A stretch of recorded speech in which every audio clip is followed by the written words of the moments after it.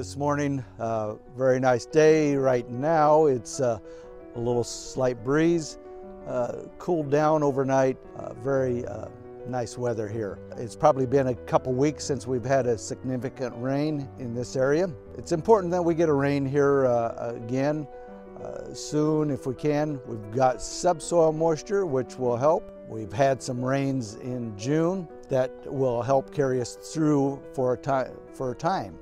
And so we will need another rain.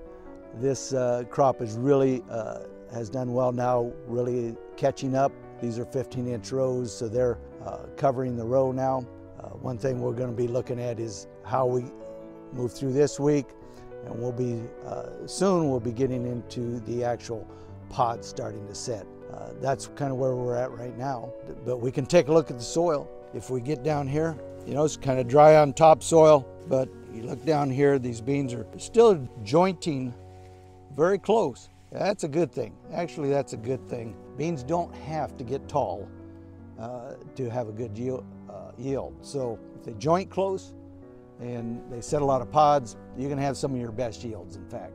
We'll lay this plant over and we'll take a look at it. In fact, there is a pod right there that has started down on the very lower end of the plant. This is an important time. We're in a time frame when we're forming the pods. Our goal now is not to lose and abort pods. A lot of that has to do with the weather and stress that the plant will go through. The more pods we can keep, of course, the better opportunity you have to fill those with actual beans. We still have some cupping of these bean leaves, but to continue showing of this, I believe I think it's a reaction from the Extend product that was sprayed.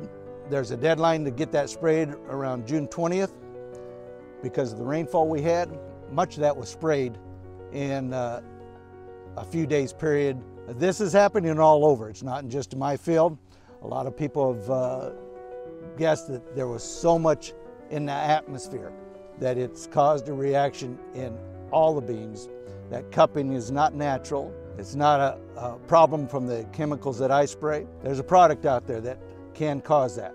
We'll just have to see how that affects the yield too. I don't think it will, but you just don't like to see this cupping.